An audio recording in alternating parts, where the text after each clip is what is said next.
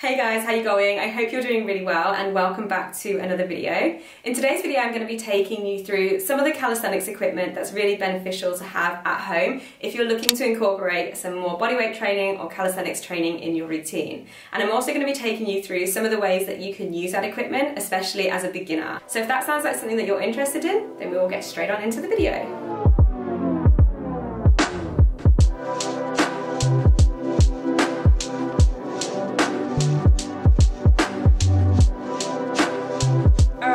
Just in case you haven't seen one of my videos before, I'll just give you a super brief background on me. So my name is Lucy, and several years ago I lost a significant amount of weight through HIIT training and some running, as well as being in a calorie deficit. After a couple of years, I found my love for this style of training, which is calisthenics and bodyweight training, and it all came from just setting myself a New Year's resolution to be able to do a chin-up. And from that point onwards, I stumbled down the rabbit hole of calisthenics and I have never left. It's become a huge passion of mine, and I now have the amazing job of getting women and beginners especially involved in calisthenics. So calisthenics, right? What the heck is calisthenics? I remember for the first 6 months I couldn't even pronounce calisthenics. I was like calisthenics, calisthetics. I have no idea, but basically it's derived from a Greek phrase which means beautiful strength, and that totally makes sense if you Google calisthenics or street workout and you find some of the gravity defying exercises that you see on there, things like planches, human flags, back levers, front levers and bar skills, things like that. But calisthenics as a general is referring to bodyweight training, so really using your body as the resistance and learning how to move and feel your body in space and grow strong through just training with your body alone. Calisthenics is a fantastic form of training because it uses really big muscle groups, or what we call compound movements, as the basis, and really incorporates full body movements. It's quite hard in calisthenics to isolate just one or two muscles. A lot of the movements really require full body control, which is super beneficial, especially for beginners. If you do train calisthenics, it really works on so many different areas. So not only are you building strength, but you build endurance, flexibility, and proprioception. So knowing where your body is in space and that body control that is going to be so useful in just general day-to-day life. I could bore you to tears with my love of calisthenics and why I think it's such a fantastic form of training, but I won't. I might say that for another video. But in the meantime, if you are interested in some of the other benefits and some of the science behind it, you can head over to a blog post that I wrote a little while ago. I will link it down below, and that will just give you a little bit more information about what calisthenics is and how people do it. Alright, so I said that calisthenics requires no equipment, but this video is all about equipment that might help with calisthenics. So what's up with that? Basically, there is certain pieces of equipment that are going to be beneficial for you to have so you can maximize your calisthenics training. Also, with bodyweight training, you will get to a point, if your goal is to increase strength, there will be a point where your body weight is just not enough anymore. You'll get strong enough to master your body weight and you'll need to add something else externally to make those exercises harder. Now there is things within calisthenics that we can do to make the exercises harder, but generally people would move to free weights and start with adding resistance that way. Now don't get me wrong, if you are just starting out in calisthenics, you really want to be able to master the fundamental exercises. So there's really 5 that we're talking about in calisthenics. That is push-ups, pull-ups, dips, squats, and hip hinges, or an L-sit movement. So while it's really important to be working on these 5 skills and learning the basics and really mastering them so you can build upon them to get to some of those really cool skills that we see on Google or on YouTube, it's also important with calisthenics to have fun, and that's one of the reasons why I absolutely love this form of training, because it is just so fun. Don't get me wrong, you won't see progress as quickly as you might with other forms of training, things like HIIT or with free weights, that sort of thing. But when you do see progress, it is so worthwhile. And personally, it's the main form of training that I have just absolutely fallen in love with and I'm so passionate about. And I have rarely found somebody who tries it who doesn't like it or doesn't see a benefit to it. As a beginner in calisthenics, I slowly built up my collection of equipment. So I started with smaller things that were not very expensive, like resistance bands, some light dumbbells, and a door-mounted pull-up bar. And I've worked my way up to some more expensive investments, such as parallettes and gymnastic rings. And don't worry, we're going to be talking about this later and how it can maybe benefit a beginner or intermediate. So that's the beauty of calisthenics. If you want to go and grab these things, then you can, and you'll be able to use them in any form of training as well as calisthenics. If you don't, then you totally don't have to, and there'll be so many exercises that you can still do. All right, so with that being said, we're going to move on to the first piece of equipment that I recommend for calisthenics and home training, and that is going to be resistance bands.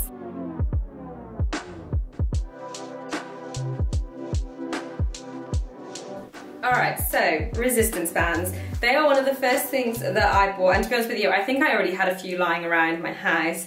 I think most people have these, but any resistance bands will do. There's no brand that's particularly better than another one. They're all pretty good. I think I bought mine in Kmart in Australia, most of them anyway, or maybe Rebel, but honestly, Amazon, I'll link some below, but Amazon sell perfectly good ones, or there's loads of brands that sell them.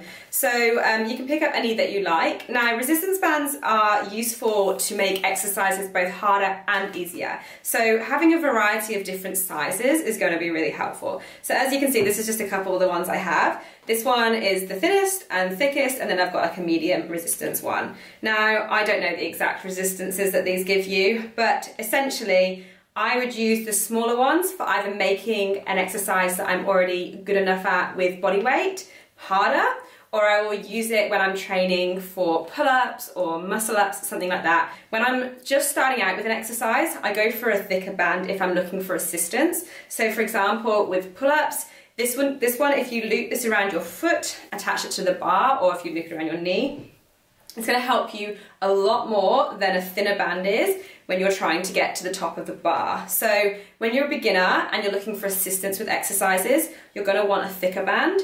As you progress, you're going to get thinner and thinner until you can just do it with your body weight. The opposite goes if you want to make exercises harder. So for example, if you want to put this around your shoulders when you're doing push-ups, you're going to start, if you can already do body weight push-ups, start with a thin band, then you're going to slowly increase to a thick band.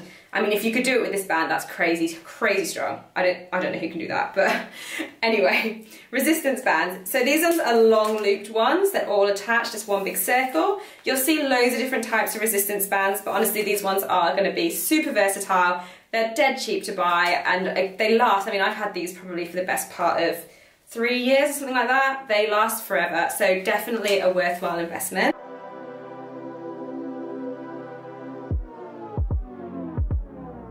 Alright, second we're going to talk about dumbbells. Now I have a few, again these ones are just light, and you don't need these necessarily for calisthenics, but sometimes they can just be useful for two reasons. One, obviously to make exercises harder. So for example, if you were working with squats and bodyweight squats feel good, then you can add some weight, either whether holding it at your chest, holding it up in the air, that sort of thing, just to add that little bit of extra resistance. For core exercises, I find them very, very useful as well. Core is a super, super important part of calisthenics. You need to have a strong control core, back and front, and having the ability to add a little bit of additional weight is going to be really beneficial rather than just resistance coming from bands. Another really good use of dumbbells is for things like rehab, strengthening joints, and warming up and stretching at the end. So for example, with calisthenics, especially when you're a beginner, you'll find that the strain on your joints is quite noticeable and you can get quite painful joints. So it's really important not only to be stretching and looking after them, but also doing some strengthening exercises. So if you have a light enough dumbbell, for example, you can do wrist strengthening exercises, which are going to be really beneficial in the long-term aspect of your training and also just for long-term joint health.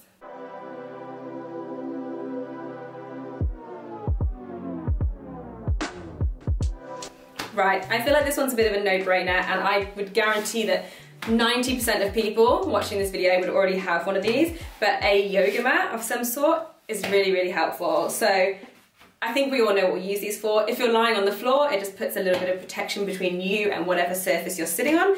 But some other benefits that I have personally found in calisthenics, you can fold it up and use it as protection if you're training things that you might potentially fall on the floor. So things like handstands, headstands, that sort of stuff. And also it's grippy. So if you get a good quality one, if you're doing handstands on a surface that's a little bit slippy, for example, laminate flooring, it can be quite nice to have this. It just gives you that little bit of extra grit. And personally, I find the fact that it's slightly soft and squishy beneficial for when I'm doing my handstands, that I can actually use my fingers and feel the ground a little bit more than when I'm doing it on carpet or if I'm doing it on just plain laminate. So that's some extra benefits from the yoga mats. Now I would recommend, again, investing in a good quality one. You can get super cheap ones, but once you've used a better quality one, you'll notice the difference quite a lot. So mine was like $30 from Australia. It's by a company called PowerTube Pro, I think. The yoga mat by PowerTube Pro. I will link it down below if they still sell it. But Lululemon do some really good ones. Alo Yoga do some really good ones as well. But I definitely think it's a good investment and something that will last you through all your training. And not only that, you can use it for so many things. You can use it for yoga, for stretching, for just core work in general. So definitely a good investment to make.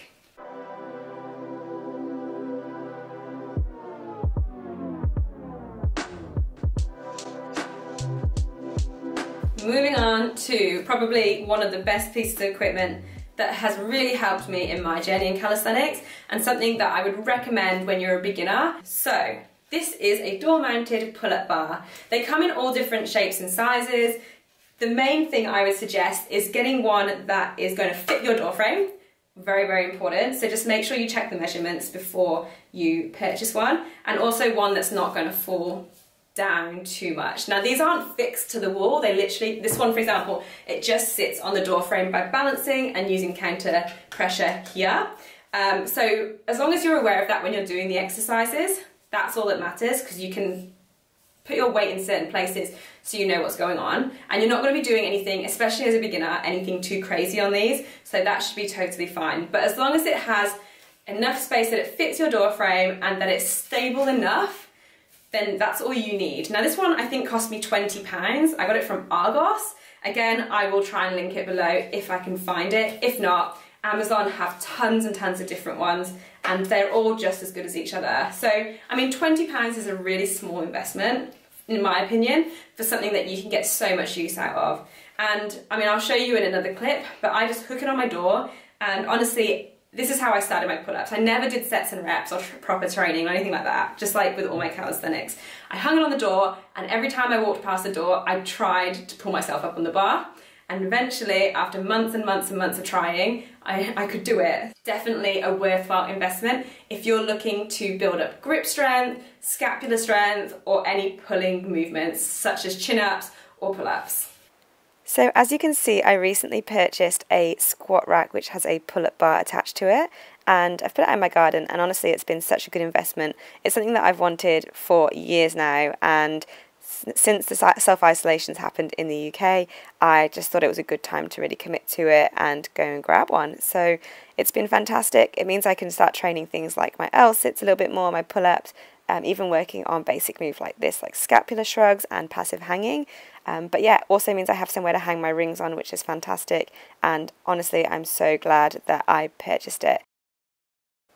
As with everything else, I will pop a link down below to where I purchased it from, but it came super quick and was really easy to assemble and is nice and light as well, so you can put it anywhere really, even inside your house. I'm sure there would be room for it. So yeah, I just thought I'd mention that.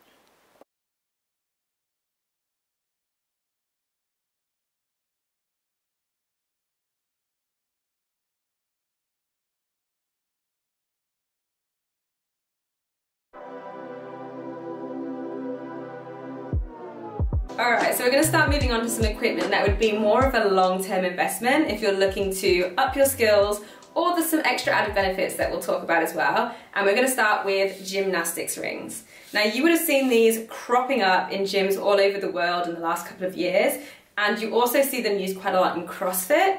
But traditionally you probably saw these in the Olympics, which can be majorly off-putting if you're a beginner thinking, you don't need rings, they're not going to be beneficial, that's a super high level of calisthenics or gymnastics, I can't compete with that. I get where you're coming from, but there is definitely some huge benefits to having rings if you're able to purchase them.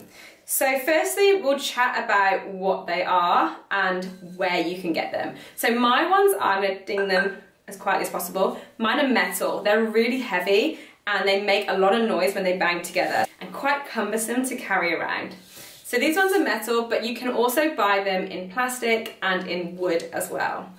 Plastic tends to be the cheapest option, with wood being the intermediate option and then metal being the most expensive option. Honestly, I prefer wood. I think it feels a lot nicer on your hand. You can get quite a good grip on it as well. And something about these is that in the sun, I used to live in Australia, and these would sit out in the sun while I was training, and I wouldn't be able to touch them because they would be so hot in summer. So we don't have that problem with wood. So if I was to suggest something personally from experience, I would say wood, but really it's just personal preference. If you're just looking for a set of rings to try out to see if you're going to be using them enough to invest in them, then just grab yourself some plastic ones. They sell them on Amazon or eBay. The only thing I would suggest is making sure that you read the reviews to make sure they're safe. So the reason for that is these rings get hung up using straps, and the straps have clips like this. And when you think about the fact that you're balancing your entire body weight just on this one contraption, you want to be mindful that it's going to hold your body weight safely. So you want to think about the fact this is not going to give way and not going to break. So that's really important. So definitely check that you read the reviews to make sure that it's definitely going to be up to the job. Mine are from Rogue Fitness, so quite a reputable brand. Again, I will link them down below, and I've had them for probably about 1.5 years. Now, rings are a bit of an odd one because however beneficial they are, like I say, they're quite cumbersome to carry around, and also you need somewhere to hang them. So you can potentially hang them from your door pull-up bar, but it is very risky, and personally as a beginner, I would suggest you don't do that just in case you fall. You don't want to be causing yourself any injuries or putting yourself in any compromising positions where you might hurt yourself. So when you do attach rings, you really want to have somewhere safe to attach them to. Some gyms will let you take your own rings into them and hang them up on the rigs, but honestly, again, it's hit and miss and some won't. So really, you're relying on finding somewhere safe in your home if you have the space. So something like a beam in the ceiling that will hold your weight. But I don't have anything like that in my home.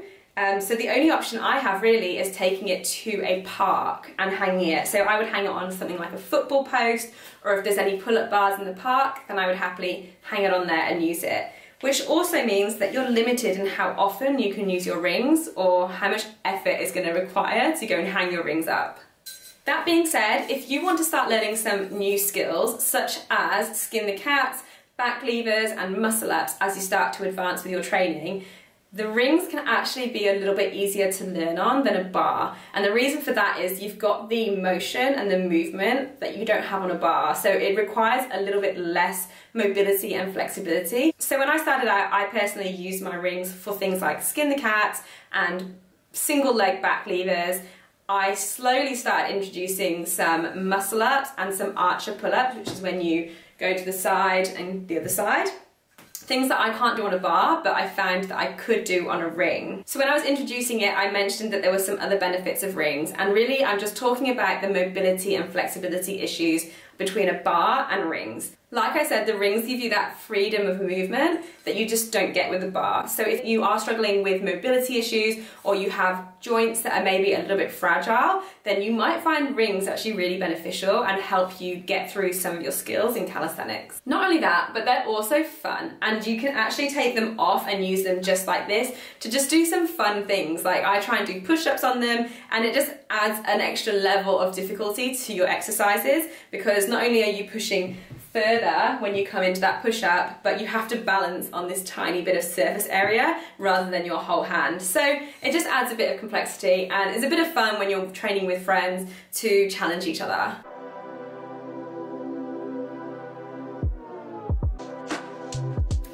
Alright guys, we have made it to the last piece of equipment that I would recommend for calisthenics, and this was probably the last thing that I purchased. Well, I didn't actually buy these, I made these, but this is the last thing that I really got on my calisthenics journey. So parallettes are basically handles. You can get high ones, parallel bars, and then mini ones like this. So these ones sit low to the floor, and there's a variety of different uses, but honestly, I personally just use them for a couple of different things, although there is tons of things you can use them for. One huge benefit of parallettes for beginners is that it puts your wrist in a different position. For example, if you are doing push-ups and you find that you get wrist pain when you have wrist flexion, then these can be a really good solution. So when you put your hand on them, it puts your wrist stacked above your hand rather than putting you into wrist extension, which means that you're in a much more natural position with your hand, and therefore you should experience a little bit less wrist pain as you strengthen your wrists up. So that's one huge benefit. I also use these for handstands. Not only, again, do they help wrists in handstands, but they also challenge me personally, because to get up onto these parallettes into a handstand, I have to use my core a lot more, which is challenging for me because I have gotten so used to the way that I handstand. As soon as I add these into the equation, I suddenly have to work a lot harder because I'm not used to it. So something else which is a fundamental calisthenic skill which you can use these for and are regularly used for is an L-sit or a hip hinge. Now this is something that I'm still working on, and quite frankly, it's one of my weaknesses. I don't like training it. I avoid it at all costs, and I'm actually making a video on this at the moment, training my weaknesses, but it's really, really important and beneficial. So I would much rather do a hanging leg raise rather than a seated one. But this is super important, and when I do them on here, I realize why I should be doing them on here.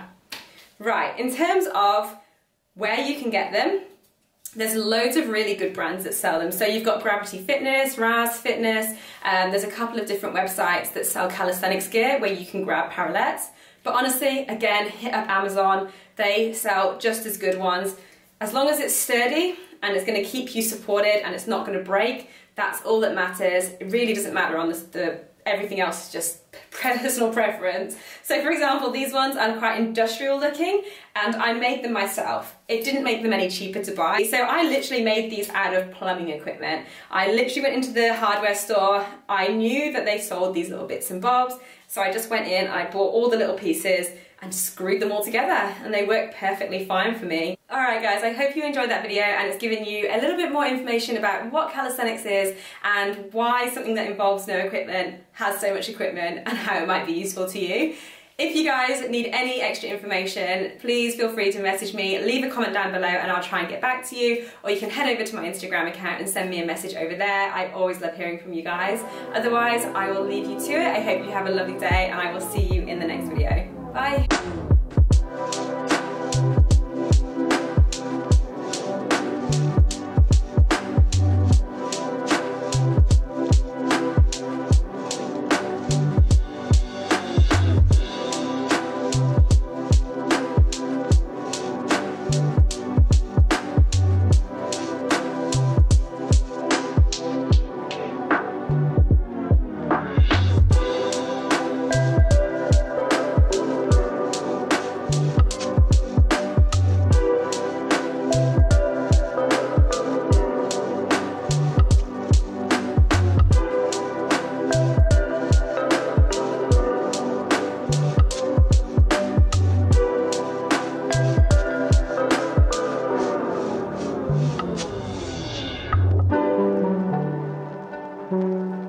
Mm-hmm.